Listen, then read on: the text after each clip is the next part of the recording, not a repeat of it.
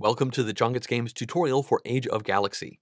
In this video, I'll be teaching you the rules to the game as we are playing it, and I will be showing a full game today where I play through the first and last round, and I fast forward through the middle bits. Now, I would like to ask that if you enjoy this video, that you please click the like button for it down below, as well as the subscribe button for the channel. In addition to that, if you'd like to directly support the channel and the creation of videos like this one in the future, then please go to JonGetsGames.com/support.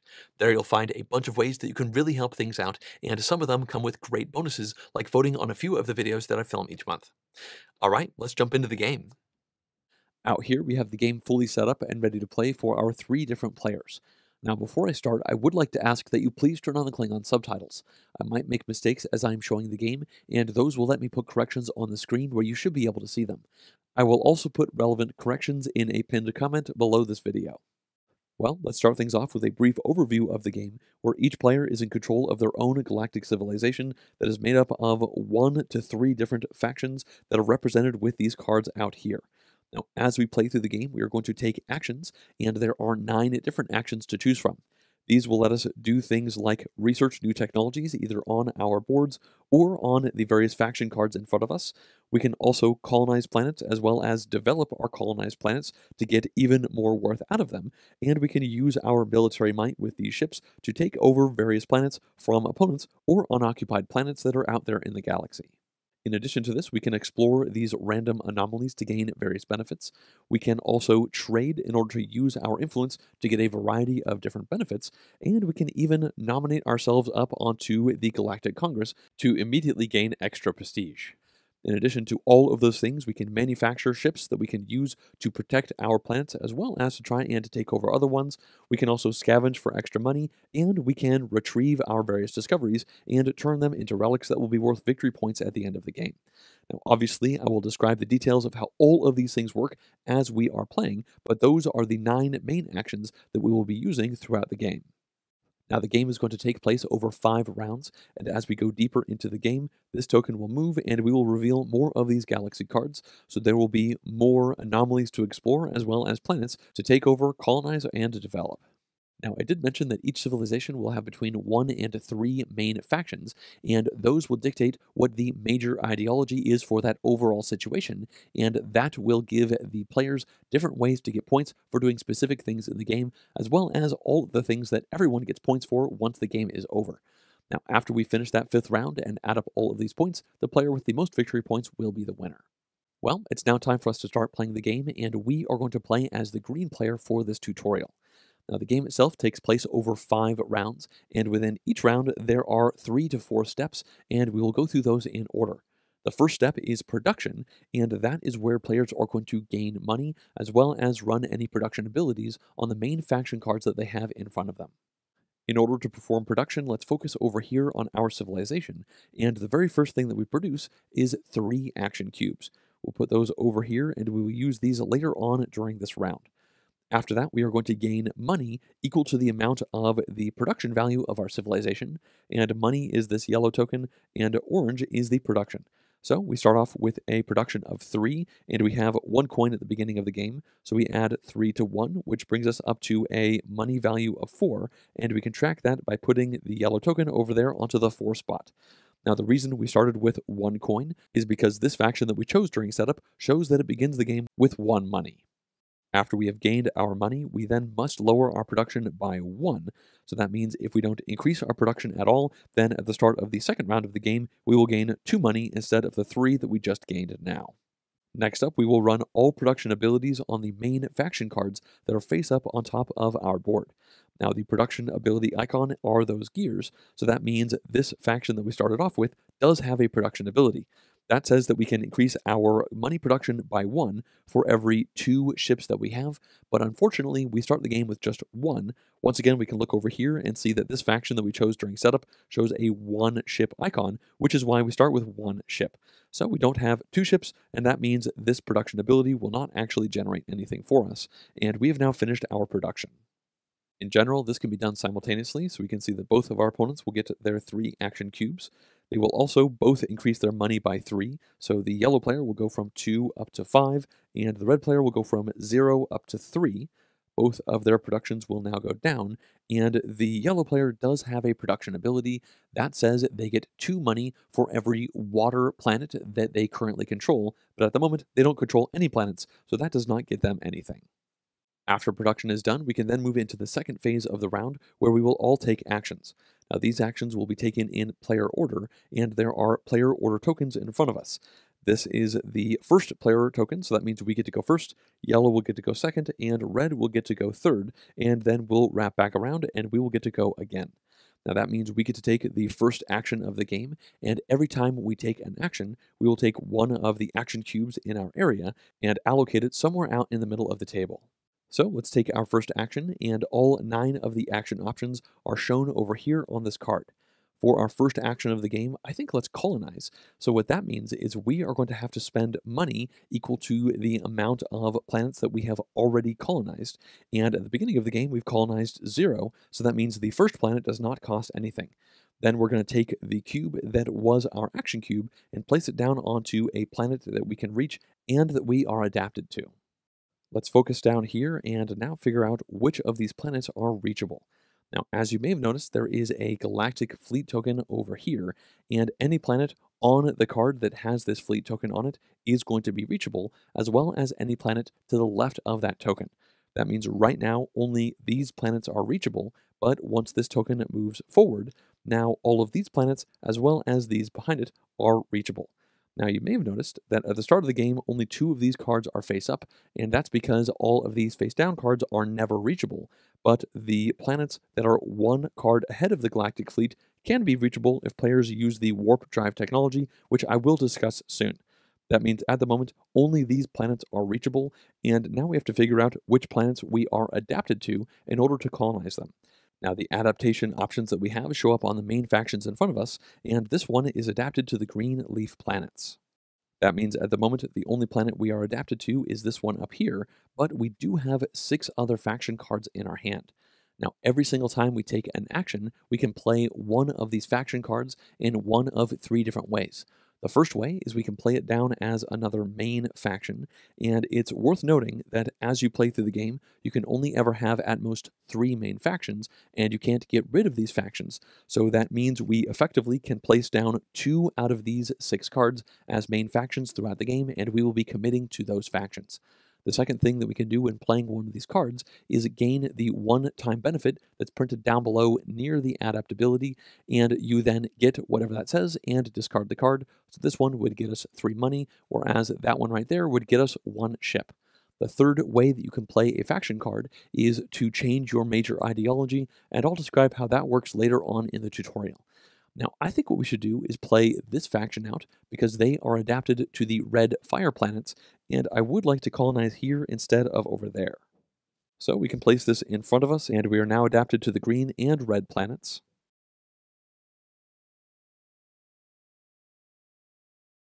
Which means we have both of these as options, and now when we place this cube down, it's worth noting that the planet that we colonize must be empty before this colonization, so there can't be any other cubes or ships on that planet. Now we are going to go over here, and as soon as we do that, we can gain the colonization benefit for that planet. That shows up with the icons in the bottom right. This green planet would have given us 1 discovery, whereas the red planet will give us 1 production. Discoveries are certainly good, and I'll explain why later on, but for now, gaining more production seemed great. Remember, the production value that you have dictates the amount of money that you generate during production during the start of each of the game's 5 rounds.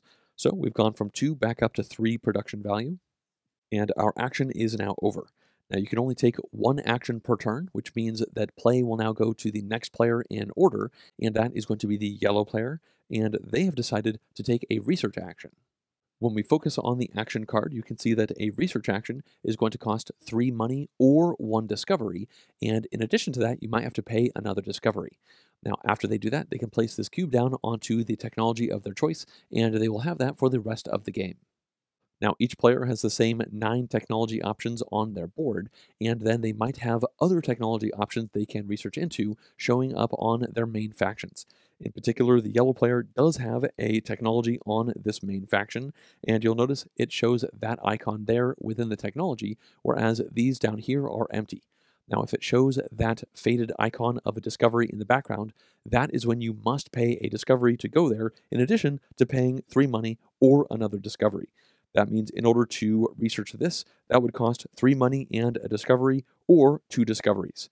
Now, if we look down to the main technologies, you can see that the bottom 6 do not have that extra discovery cost. In addition to that, there are prerequisites to develop some of the technologies on these boards. Now, the bottom technologies can always be researched, and then there are arrows on these technologies to show what they are prerequisites for. That means right now the yellow player could research the terraforming, warp drive, or laser weapon technology if they wanted to. In this case, they've decided to research warp drive, and you'll notice this arrow points up towards hyperspace scanner. That means in the future, when they do another research action, they now have the possibility of researching the hyperspace scanner because the warp drive is the prerequisite for that. And you'll notice that these arrows go up and then up or over. That means the prerequisite for the middle row is always the one directly below it, but the prerequisites for the top row could be at a diagonal. If you have terraforming and then advanced engineering, that is actually a good enough prerequisite to learn xenology instead of planetary shields if you want. In this case, yellow has decided to research warp drive, so they have to spend 3 money or they have to give up a discovery, and currently they don't have any of these, so they will pay 3 money, bringing them down to 2. Now, for the rest of the game, they will have this warp drive effect, and it says that they may travel 1 system ahead. What this means is that the card ahead of the Galactic Fleet token is now reachable for the yellow player because they have that warp drive technology. Well, that's finished up the yellow player's action, and this means the red player can now go. When we focus over here, the first thing that red wants to do is play a new main faction card, so they now have 2 out of their 3 main faction cards chosen for the game. After that, before they take a main action, they would like to perform this swarming free action. As you can see, that shows a lightning bolt, and on each player's turn, when they are taking actions, they can perform as many of these lightning bolt actions on their main factions as they want to. That means if they had the ability to, they could perform this one as well as that one as many times as they wanted to on this specific turn. When we focus in, we can see this new faction has a pirate-free action, which says they could get rid of one of their ships, putting it back to the supply to immediately gain 2 money. And they've decided that they're not going to do that right now. Instead, they are going to perform this swarming free action. Now that says that they can spend 2 of their ships, sending them back to the supply in order to acquire 1 unprotected planet by ship, and then they can gain 1 money. Now, the way this works is they're going to take another one of their ships from their personal area, which means they have to spend 3 ships total for this action, and they are now going to acquire an unprotected planet. First up, in order to acquire a planet, it must be reachable, which means at the moment the red player can only acquire one of these planets because these are not reachable to them. Next up, they can acquire any unprotected planet, and if a planet is empty, it is by definition unprotected, and it's worth noting that you do not have to match up the adaptation of that planet to any of your main factions when you acquire it by ship. Now, over here, we can see that we have a colony, and colonies do need to be protected. Now, we currently have 1 ship in front of us, and if the number of ships in our area is equal to or greater than the number of colonies that we have out here on the board, then all of our colonies are protected, but if we had even 1 more colony than our ships, then all of them would be unprotected. Now, it is worth noting that there are some technologies which add extra protection, and if a special technology offers protection, then that does not count towards the colonies that require ships to actually protect. So if we had 5 colonies, but 2 of them were protected by a special technology, then we would only need 3 ships to protect the other 3. Now, at this moment, we have 1 colony and 1 ship, which means it is protected. So the only options for the red player to acquire are this green planet and that yellow planet there. In this case, they've decided to acquire this green planet by ship, so they can place their ship on top of it. And whenever you acquire by ship, you do not get the colonization bonus, because obviously they are not colonizing it. Now, it's also worth noting that every colony at the end of the game is worth 1 point. However, every acquired planet by ship is worth 0 points unless that player has the red major ideology, which says that every planet acquired by ship is worth 1 point. By investing in this, I think it's likely that the red player will try to make this their major ideology, and I'll talk about the major ideologies in greater detail later on in the game. The final thing to note about protection is that a planet that is acquired by ship is always considered protected by that specific ship, so the red player never has to worry about anyone acquiring that planet away from them because it is permanently protected. So they've acquired an unprotected planet by ship, and now this swarming ability gives them a money. And then after that, we can see over here the skillful pillage effect of this other main faction says that whenever they acquire a planet by ship, they gain 3 more money. So that means they gain 3 money in this moment, bringing them all the way up to 7 money. So red has finished their swarming free action, and they haven't actually taken a main action yet, so they will now. Now, with this action, they could scavenge if they wanted to, and in fact, if they scavenged, they would gain an extra money from this hive-minded effect that came in from this main faction. The scavenge action is up here, and the way that works is you simply put the action cube down into this area and gain 1 money, but again, if the red player did that, they would get 2 money instead of 1. Now, at the moment, they actually have 7 money, so that's not the action they want to go with. And instead, they are going to colonize. We can see that they are currently adapted to water and sun planets, and only planets over here are reachable for the red player, so they are going to colonize this sun planet. Now that is going to give them a colonization bonus of 1 production as well as 1 influence, and this was their very first colony, so before they placed that down they had 0, which means they have to pay 0 money. Obviously, they have 1 colony now, so in the future, when they colonize, the next colony will cost 1 money, and their third colony will cost 2, and so on as we continue to play through the game. So they can take an influence and a production, and the influence will come from the supply, which can then be put down into their area, and their production will bring them from 2 back up to 3. Well, at this point, red is done with a rather large turn, which means it's time for us to go again, and we have 2 more actions to take in this round. It's worth noting, if you have any action cubes in front of you, you must take an action with it. Now, I think let's explore, and the way this works is we have to spend 1 of our ships, and then we can put this action cube down into the anomaly area of this board. Now, you'll notice it does have a requirement that says we have to have at least 1 shield in order to do this, and of course, we do have to have a ship to spend back to the supply. We do have a ship to spend, and we also have a shield from this ultra-tough cruiser hull ability that came in with this main faction. The shield looks like that, and this is simply something that we have for the rest of the game. You never lose shields as you're playing, and you can gain more shields by developing the right-hand technologies over here, and there are also ways to gain more shields with various factions.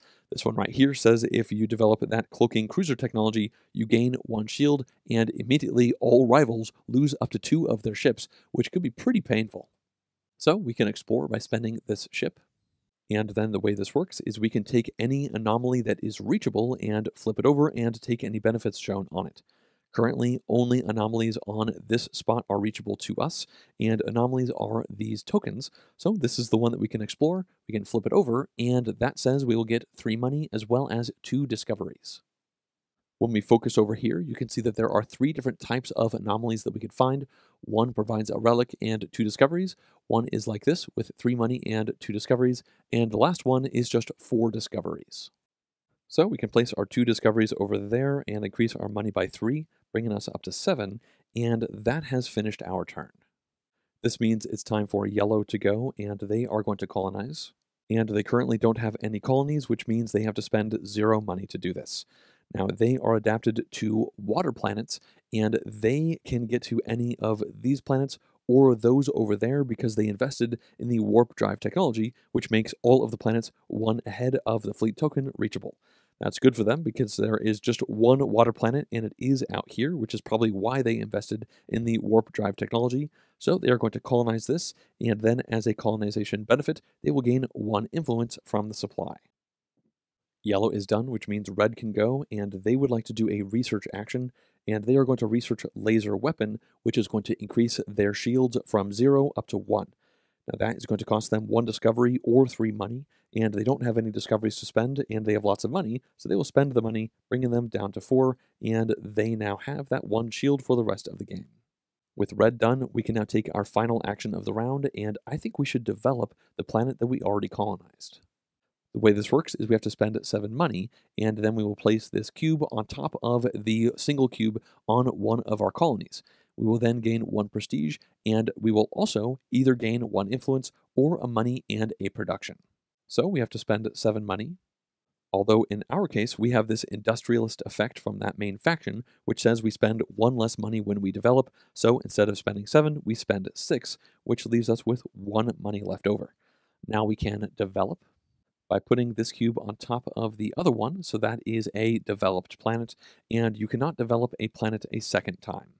It's also worth noting at the end of the game, every developed planet is worth 2 victory points instead of the 1 victory point for the simply colonized planets. Next up, we can gain 1 prestige, which is tracked over here, and we will do that by moving our token forward once. If there were any other player cubes on that spot already, we would stack on top of them, and that's important because this is going to be used to dictate the player order for the next round, and I'll talk about how that works later on. Next up, we can take a money as well as a production or 1 influence, and I think let's take the influence. Influence can be used in a couple of different ways that I'll talk about later on in the game, and it's certainly a good thing to have. So our develop action is done, although before we finish our turn, I think let's play 1 faction card, and let's discard it for its immediate effect. This one will get us 1 ship, and that is important because currently we have the 1 colony that is developed, and if we don't have any ships, then it will stay unprotected, and it's possible that the red player could get more ships and then use their swarming ability to take that away from us, and we've invested quite a bit into that planet to lose it now. So we have now gained this ship, and we can lose this card. Although before we do that, I'd like to point out some of the other effects on this card that we would have gained if we had used this as a main faction instead. First of all, you see that arrow with a line? That is something that happens immediately when this becomes a main faction. So this surprise strike says that we would have been able to immediately acquire 1 unprotected planet with a ship, which certainly could have been nice. In addition to that, we would have had the possibility of researching cloaking cruisers, which increases our shield by 1 and would immediately cause all of our rivals to lose up to 2 of their ships. Alright, our turn is done, which means yellow can go. And they have decided to do a trade action, which is going to depend on the type of trade they decide to do. Up above, we can see there are 3 different trade cards, and we randomly chose these at the start of the game. Over here, this is interstellar goods trading, and if that is what they choose, then they can spend 1 of their influence to gain 5 money, or they could spend 7 money immediately to gain 2 prestige. Instead of going there, they could trade with the mercenary contract. That lets them get rid of 1 influence to gain 2 ships, or they could get rid of 3 ships to gain 2 prestige. And over here, the other option is the Industrial Union, which lets them get rid of 1 influence to get 2 production, or they could get rid of 3 production to gain 2 prestige. Now, I mentioned that prestige has to do with turn order, but each prestige is also worth 1 victory point at the end of the game, and is certainly a good thing to have. At the moment, the yellow player has 1 influence, and they have decided to spend that, and they are going to use it to trade with the Industrial Union in order to increase their production by 2. So they go from 2 up to 4. And I would like to briefly point out that when playing a 3-player game, we've taken a cube from the 4th player and we put it onto this 4+ player spot, so there are less spots to trade with each of these locations when you are playing in a 3-player game, and if it was a 2-player game, then you would also block that spot off as well. Once every one of these spots are full, this card will flip over and the benefits for that specific trade will be significantly reduced. Well, yellow is done, which means the red player can go, and this is going to be the final action of the round. With this in mind, let's focus over here on the action board, where there are still 3 different actions that we haven't talked about just yet. Over here, Manufacture says you can place this action cube into that spot, and then spend 2 money as many times as you want to gain 1 ship for each of those exchanges. So that means you could go here and spend 6 money to gain 3 ships from the supply, but it's worth noting that players can only have at most 5 ships in their personal area at any one point in time. Currently, the red player has 4 money, so they could do this and get 2 ships. However, players are going to lose ships in the end of each round, depending on the amount of shields they have. And with that in mind, they've decided not to make ships, and I'll talk about how these are lost very soon. The next action option we haven't talked about just yet is Retrieve. That says you put the cube over here, and then you can pay 3 money in order to upgrade one of your discoveries into a relic. Now, you can't spend relics for your technology, as we saw before, but every relic is worth 1 victory point at the end of the game, whereas discoveries are not worth anything. And when you perform the retrieve action, you can spend 3 money as many times as you want to flip over discoveries for each of those 3 money spent. The final action of the game is Nominate, and in order to do this, you have to spend 3 influence, and as a requirement, you must have at least 1 developed world, which means there is a cube stacked on top of another cube by doing the develop action. If both of these things are true, you can spend the 3 influence to then place this cube down onto the leftmost open spot and immediately gain the associated amount of prestige that is listed underneath it. So the earlier you nominate, the more prestige you get. And it's worth noting that depending on the player count, 1 or 2 of these spots may be blocked by a non-player cube. At the moment, Red does not have any developed planets, and they don't have enough influence, so that is certainly not an option for them. Instead, they've decided to research, and they will spend 3 money in order to research terraforming. Now that is going to increase their production once, and it says they may now colonize barren planets. Those look like this purple planet over here, and terraforming is the only way that players can colonize these planets. Of course, Red does have to spend 3 monies for that research action, and they now have the prerequisite done for advanced engineering later on in the game, which would increase their production by 1 and reduce their cost for developing their planets by 2 money. Well, Red is done, and at this point, no players have any action cubes in front of them, and it is worth noting that there are ways for players to have more action cubes than other players, and I'll talk about how that could happen soon. Now, once the action phase is done, we would normally move into the war phase. However, in the first round of the game, you skip the war phase entirely, but you then perform the war phase during the second, third, fourth, and fifth rounds of the game. Now, I am going to explain how the war phase works right now, even though we aren't actually going to perform it. And what we do in this moment is we count up the number of ships that each player has at this point in their area. So, if we were doing a war phase in this moment, yellow has no ships for 0, we have 1, and red has 1. And if there is a tie between players, then the player with the most shields is going to break that tie. We have 1, and red does have 1 from this technology, so we are actually still tied. Now, after we have counted up all of our ships and figured out the ties, we can look to this board. Depending on the player count, we will gain rewards. If there is a tie, then all players get that effect. In the first place spot, you get 2 money and 1 prestige, and in the second place spot, you get 1 prestige for a 3-player game. Now, if one player had a distinct win by having the most ships, or if they're tied for ships by having the most shields, then they get the Overlord benefit, which means they get this, as well as the ability to take 1 of their ships and immediately acquire an unprotected world in the same way that we saw the red player do it with their swarming action down here, of course, minus the 1 money benefit that the swarming free action gave them. After that, all players have to count up their number of shields and their number of ships, and any excess ships to their shield value have to be discarded back to the supply. Now again, this only happens during the war phase, which does not actually happen in the first round of the game, so that means no one has to discard any ships in this moment. But if that was to happen, we have 1 ship and 1 shield, so we would be fine, and the red player also has 1 ship and 1 shield, so they would be fine. This means if they had done a manufacture action to pick up a couple other ships, they wouldn't actually have lost them in this first round because there is no war phase. But for the rest of the game, this is a big reason why you want to have shields, so that you can keep your ships around from one round to the next. That's everything that you do in the war phase, which again, you ignore during the first out of 5 rounds in the game. After that, the final thing that we do in every round of the game is a Galactic phase, where we are going to move this fleet token forward once to the right, and then we will flip over and reveal the next card. Now, as you can see, some of these have some conditional spots. This says if this is a 3 or more player game, we have to put a random anomaly token down on top of it.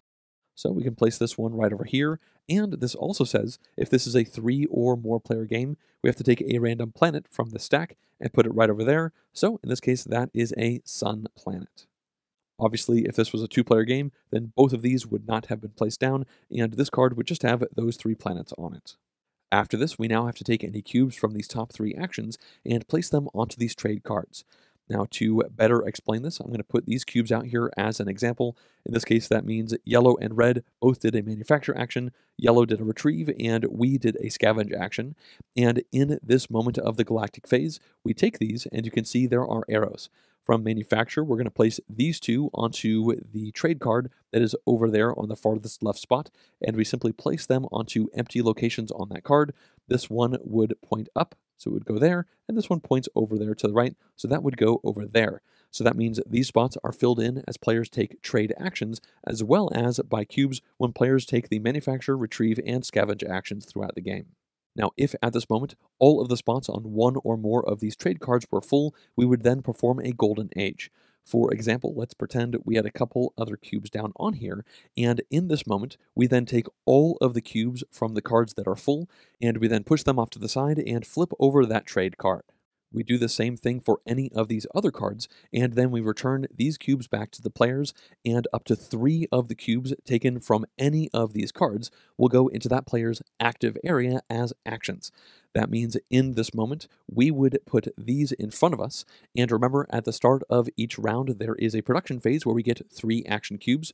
Well, we would have these 2 already, and we would add 3 to that, so that means we would actually take 5 actions in the next round, whereas the yellow player would take 4, because that'd be 3 plus 1, and red would also take 4.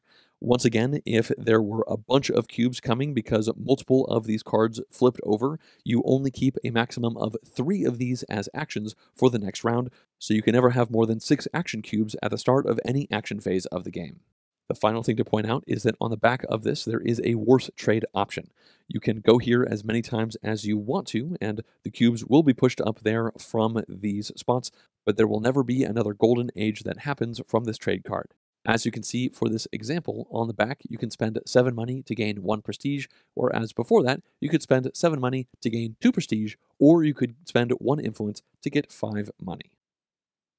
The final thing that we have to do in the Galactic phase is change the turn order, and the player with the most prestige will go first, and if there is a tie between players, then the player with the token on top will break the tie in their favor. That means we will be the starting player, yellow will go second, and red will go third again. We already have these tokens in front of us, but of course, if that player order had changed, we would just swap these around to match up the prestige track at this point in the game, and after that, the Galactic phase is over, and the round is over, and we can then move it into the next round of the game. We once again start things off with a production phase, and over here we have a production value of 3, so we will add 3 to our money, bringing us to 4. Then our production will go down, and we can look up here and see that we have 2 of these production abilities that show up on our main faction cards.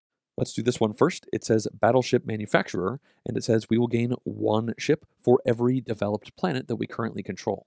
We do indeed have 1 developed planet, so we can gain 1 ship, and then the Militarist effect over here says we will gain 1 production for every 2 ships that we have. We have 2 ships now, so that means our production will go back up to 3. Because of this, we are certainly motivated to try and develop more planets out here, because getting more ships for free is good, and those ships actually increase our production. Next up, the yellow player can produce. I just realized they accidentally pushed their yellow token forward instead of orange when they gained production. That is where they should be at. They are at 4 production, which they can add to their 2 money, which brings them up to 6 money. Their production will then go down, and then their aquatic crops production ability from their main faction will give them 2 money for every water planet they control. Now, it's worth noting that for effects like this, you do actually count planets that are acquired by ship, although at the moment, yellow just has 1 planet, and it is blue, and that means they get 2 more money, bringing them up to 8. Lastly, the red civilization will gain 4 money, and that finished all of their production. I suppose all of us should also produce 3 action cubes, which we can put in front of us, and now it's time for the next action phase of the game. Now, instead of showing you the details of that, I am going to fast forward through the next 3 rounds of the game, and we'll pick things back up again at the start of the 5th and final round of the game. Alright, we are now at the start of the final round of the game, and the first thing that we have to do is production, and this can happen simultaneously, but we'll start by looking over here. We currently have 6 production, so that is going to give us 6 more coins, bringing us up to 10, and then this goes down once, and up here we will now gain 1 ship for every developed planet that we have. As you can see, we have developed 3 times now, so we will gain 3 ships as part of this production. After that, we are going to gain 1 production for every 2 ships that we have, and we have 4 ships, so our production will go up twice. Finally, we can gain 3 actions for later on in this round. After that, we can see both of our opponents produce, but as you can see, they each already have 2 action cubes because there was one golden age that happened, and unfortunately, we did not get in on that at all. So both of our opponents will take 2 more actions than we will, which is not a great sign for us. And now when you trade with the Industrial Union, you will spend 3 production to gain 1 prestige. Well, yellow gets 3 actions, so they will have 5 in this round, and so will the red player. And then yellow will gain 3 money, bringing them up to 3, and their production goes down. Now they get 2 money for every water planet they currently control. And it looks like that is 1, 2, 3 water planets. It's actually all of the water planets that showed up in this game. So they will get 6 more money, which brings them up to 9. Lastly, the red player is going to gain 2 money, bringing them up to the max of 12. The production will then go down once, and that is it for their production. We can now move on to the action phase. We will go first, red will go second, and yellow will then go third. Now we have 3 actions available to us, and we have very discounted development. As you can see over here, we actually have a discount of 1, 2, 3, 4, 5, 6, which means the cost of 7 development is just 1 for us. In addition to that, our cost for colonizing is reduced by 3. But unfortunately, there are no more planets to colonize, and all of the planets that we have colonized are already developed. So that means we're going to have to do something different in this final round of the game. Now, one thing of note is the fact that no one has done a nominate action over here yet, and I think let's use our spot in turn order to make sure we get to do this first. That is going to cost 3 influence, and we currently have 2, so let's spend this action researching. Now we can research xenology because we have advanced engineering, and that is one of the prerequisites. And then we can spend 3 money or a discovery, plus another discovery because of that icon behind it. So no matter what, we have to spend 1 discovery, and I figure let's hold on to this and spend 3 money. Now after that, we will gain 1 prestige as well as a relic, which is worth 1 point at the end of the game, or 2 influence. I think let's take the 2 influence, which brings us over 3, so that we can do a nominate action later on in this round, and then of course we gain 1 prestige. So that will bring us up to 8. Next up, it's the red player's turn, and they are going to play their last card from their hand to simply take 1 discovery from the supply, and then this will be discarded. You can see if they had played this as a main faction, it would have given them the ability to research without any prerequisites, so they could have just jumped around, and that would have been a spot they could have researched to give them 3 discoveries and 2 prestige once. So they can add that 1 discovery to their area. For red's action, they've decided to develop.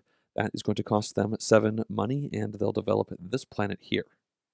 They had 12 money, so that means they have 5 left over. And then they will gain 1 prestige, and they could take a money and a production, or an influence, and they'll go for the influence. Next up, yellow can go, and alongside their turn, they are going to discard this card in order to get 3 money. You'll notice if they'd played this as a main faction, that would have let them colonize water as well as sun planets, in addition to the green planets down here. And it says if they developed, they could spend 1 discovery to increase their production once and gain a relic. But of course, that's just if they play this out as a main faction. They are discarding this, though, for 3 money, which brings them back to their maximum of 12. After that, they've decided to develop. That's going to cost them 7 money, bringing them down to 5. And they'll develop over here. This will give them 1 prestige, and then they are also going to take 1 influence. We are next, and I think it's time for us to do a nominate action. This is going to cost 3 of our influence. And we do indeed have at least 1 developed planet, so that means we can do this action.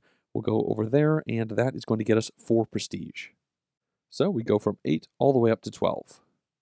Next up, the red player can go, and they are going to explore. This will cost them 1 of their ships, and they want to explore here. That will give them 3 money and 2 discoveries. So they go from 5 up to 8, and they have 4 discoveries total. Next up, yellow can go, and they would like to trade 1 of their influence in order to gain 5 money. So they will go from 5 up to 10. We are next, and this is unfortunately our final action of the game, while our opponents will have several more. And I think let's spend our 7 money in order to trade it for prestige. We can do this by going over there. As you can see, 7 money turns into 2 prestige, so that will bring us up to 14. Now, before we actually finish our turn, it's time to talk about major ideologies more, and we should play one of the cards from our hand. Now, there are 5 different ideologies in the game, and whichever one is your major ideology will affect what you get points for once the game is over. Now, a major ideology is one where you have a majority of that icon on your up to 3 main factions, and if you don't have a majority like this, then you don't actually have a major ideology, which means you get none of these points. Fortunately, the third option that you can do when playing one of these cards alongside an action is to use it to set your major ideology. As you can see, we currently have a tie on the board, so what that means is we can play one of these, and we will then tuck it behind the rest of these. Nothing else on that card will matter, and that icon will dictate what our major ideology is, and that icon does not even have to match any of the other icons that we have in front of us. That means we can play any of these 3 to have that then become our major ideology, and we should do this now. With that in mind, let's take a look at the benefits. Now, this one over here is associated with the endgame scoring of 1 point for every developed planet that we have, and we currently have 3 developed planets, so if we make that our major ideology, this is worth 3 extra points. After that, there is this one. That will give us 1 point for every 4 prestige that we end the game, and it looks like we are ending the game with 14 prestige. That means if we divide 14 by 4 and round it down, we are looking at 3 points for that, which is actually the same as this major ideology here.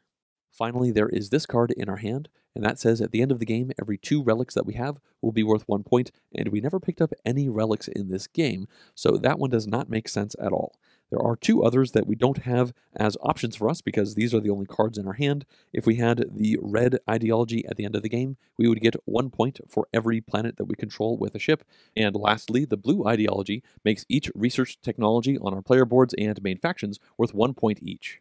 Now, I think we've been building all game long towards a bunch of developments, so let's go with this one right over here. We can slide that behind, and that has now defined our major ideology. This does mean that we have 2 cards left over, and remember, you can only play 1 card alongside each of our actions. And I was kind of waiting till the end of our actions to explain all of these ideologies. So realistically, we would have played each of these with our previous actions, so I'm just going to cheat a little bit and say that we did indeed do that because we were planning all along on this turn to place this down, so that means we should technically have 1 more prestige and 1 more influence. Unfortunately, influence is not worth anything at the end of the game.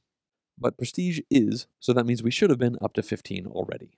Well, the red player is next, and they are going to develop again. They will spend 7 money to do this, and they're going to develop over there. This will give them 1 prestige, and then they will take 1 influence. Well, it's time for yellow to go, and they are going to research xenology. That is going to cost them 1 of their discoveries for that icon in the background, plus another discovery or 3 money, and they will spend the 3 money. Now they will gain a prestige as well as 2 influence or 1 relic, and they've decided to go with the influence. So they go up to 3 total, and 1 prestige brings them up to 3. It would now be time for our turn, but we are out of actions, so we pass, which means red can go, and they are going to nominate. They, of course, have to spend 3 influence, which they have, and they do indeed have at least 1 developed planet. In fact, they actually have 3 of them. So they can go over here, and that will give them 3 prestige, bringing them up to 11. After that, yellow can go, and they are also going to nominate. This is going to cost 3 of their influence. And they do have a single developed planet, which is enough to meet that prerequisite. So this is going to get them 3 prestige, bringing them up to 6. Once again, we pass. And it's now time for the red player to go. They've decided to use this battle base matrix free action to get rid of 1 of their production to make 1 ship, and then immediately use their pirate ability to get rid of that ship to turn it into 2 money. And then for their final action, they will spend 3 of their money along with 1 of their discoveries to also research xenology. It looks like everyone did that in this game. Now they are going to take 1 relic as well as 1 prestige point. So that brings them up to 12. The yellow player is last, and they are going to discard this card. That's going to give them 3 money, bringing them up to 10. We can see if they'd played this as a major faction card, it would have given them 2 production every time they developed on a barren planet, and it would have also given them a technology option of ion cannon, which added 2 shields. They obviously just got rid of this for 3 money, though, And now for their final action of the game, they are going to build ships. In fact, they are going to build 5 of them. They cost 2 money each, so they're going to spend their 10 money. They can then place their cube over there and take 5 ships from the supply. Remember, you can never have more than 5 ships in your personal area at any point in time. At this point, all action cubes are used, which means we can now move it into the war phase, and the first thing that we do is count up our ships. Yellow has 5, which they just jumped into the lead with. We have 4, and red has 0. That means yellow is the warlord. They are going to gain 1 prestige as well as 2 money, and then they can send 1 of their ships out and acquire an unprotected planet. Now, all of our planets are protected. We have 3 of them, and we have 4 of these ships, and in addition to that, we also researched planetary shields, which says that all of our developed planets are protected, whether or not we actually have ships to protect them. Now that means the yellow player is most likely going to take over a red planet. They obviously can't go after any of these that have red ships on it because those protect them automatically. But then over here, red does not have any ships, which means all of these planets are currently unprotected. So yellow is going to swoop in and take over this planet here, which is a bummer for the red player considering it had 2 cubes on it. That means it was developed and it would have been worth 2 points to them at the end of the game, and it's now worth none. After that, we have the second place number of ships, so we still do get 1 prestige, which brings us up to 16. After that, we have to get rid of ships down to our shield level. Yellow has 1 shield, so they get rid of 3 ships. We have 1 shield, so we will get rid of 3 ships, and red does not have any ships to get rid of. The war phase is over, and since this is the 5th round of the game, that means the game has officially come to an end, and it's now time for us to count up our victory points. Now we are going to get points for all of these things over here, as well as potential points for our major ideologies. The first thing is we get 1 point for every prestige that we have, and then we will all get 1 point for every planet that we have a single colony cube on, and 2 points for planets with a second cube, which means it is developed. So let's start things off with us. We have 16 prestige, and then we have 2, 4, 6 points for our 3 developed planets. We don't have any points for colonized planets because we developed all of ours, and then we don't have any relics, so we do not get any points for that. Finally, our major ideology was set with that card tucked in behind, and that gives us 1 point for every developed planet, which is going to give us 3 more points. This means we have a final score of 25. We can now move on to the yellow player. They have just 6 prestige over there, and then they have 1, 2, 3, 4 colonized planets, so that is 4 points, and 1 developed planet for 2 more points. After that, they have 6 relics, so that is going to be worth 6 points to them, and then their major ideology is going to be this one here. The reason for that is because they have 2 of those green icons in front of them and 1 blue, so green is in a majority. Now that's going to give them 1 more point for every 2 relics they have, so that is 3 more points for them. This means they have a final score of 21, and now we can move on to the red player. They currently have 12 prestige.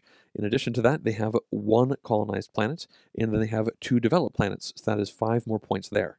After that, they have a single relic for 1 point, and then their major ideology is definitely red. All 3 of the cards that they played were red.